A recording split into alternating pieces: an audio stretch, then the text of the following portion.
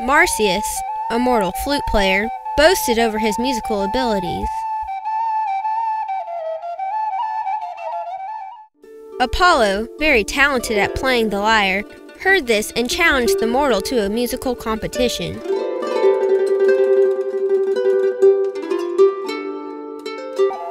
They both played so well that the judges couldn't pick.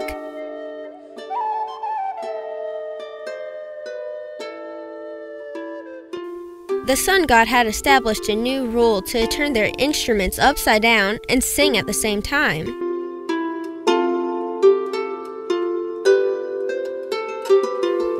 Apollo went first and sang songs that praised the goddesses that judged.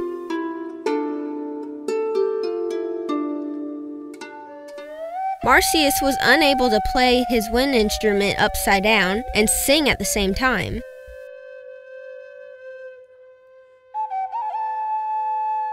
Therefore, Marsyas was killed by Apollo and had his skin flayed to a tree.